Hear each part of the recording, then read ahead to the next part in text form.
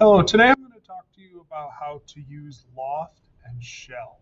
So Loft essentially is for the purpose of being able to take one closed profile and project it to a different or another closed profile. Now, when I say different, it can be a different shape or it can be a different size, different orientation. In fact, I'm going to kind of mess with the orientations of what I'm going to draw today to be able to show what it can do. So I'm going to do a new sketch on my top view. I'm going to look at it straight on. I made everything invisible except for origin. That way I can have a central point to work with. And I'm going to start by drawing a polygon. So I'm going to select my item, bring it out, and then I'm going to make it three sides. And I'm going to straighten this out. And then I'm going to put a dimension on it. I'll make this one 3 inches. And I'm not making a specific object. I'm just kind of demonstrating what you can do. I'm going to finish my sketch, put it back into isometric. And then from there, I'm going to create a plane. And I'm going to do an offset plane. So you want to make sure this says offset. It typically defaults to it, but just in case you want to check. And I'm going to change my distance to 4 inches. And this is how high up I want my plane to be. And all I did was click on this and it put it 4 inches above. And if I show it from the front, you can see that. If you want it to flip so it goes below, or if it goes below and you need to flip above, if you click this black arrow, let me zoom out here, you can see that it went below 4 inches as opposed to above. Okay, so I'm going to hit my green check mark. I'm going to do a new sketch on that plane. And what I'm going to do, actually, I'm going to go back to isometric to show you, is I'm going to use the use option. Those of you familiar with Inventor, it's a lot like project geometry. So I'm going to select that and then click on my origin and project that up to my plane.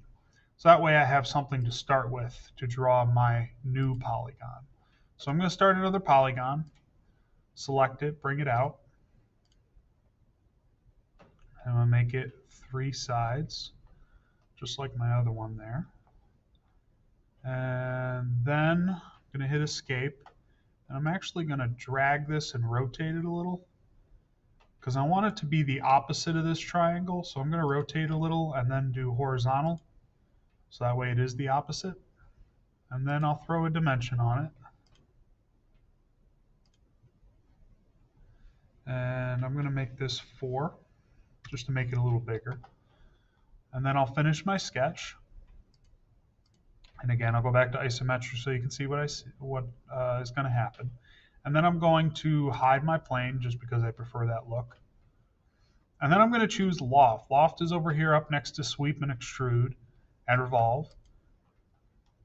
And all I do is I click on Loft, and then I select one triangle and then the other.